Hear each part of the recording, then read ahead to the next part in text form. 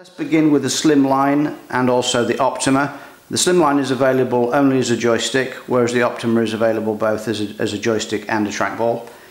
And at the moment I've got the Optima joystick plugged in, so you've seen it before, but I'll move it around on screen. And for example, if I go into the camera app, then once I've finished I can quit.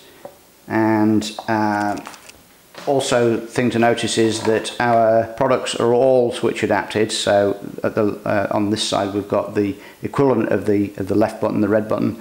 So that will do a tap for us in this instance.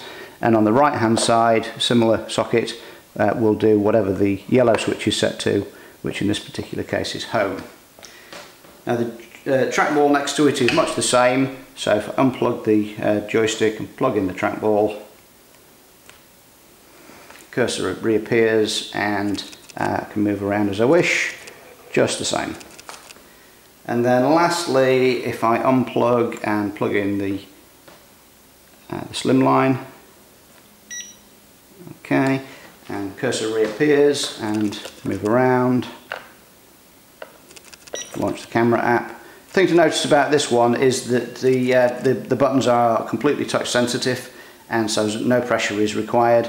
I can move around as I wish and then come back out, come home. And the thing to notice about this one is that because the buttons are touch sensitive, if you plug in the external switches, it will disable the internal ones, because sometimes it might be necessary to lean right across the switch paddles in order to get to the joystick, in which case you may well activate them by mistake.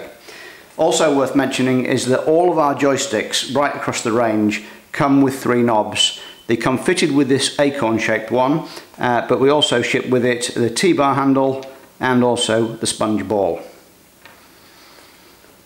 Okay. Speed setting is at the back here in this particular case. This a brown button here sets the speed, so you can do it in the device, or of course you can do it in the Assistive Touch menu.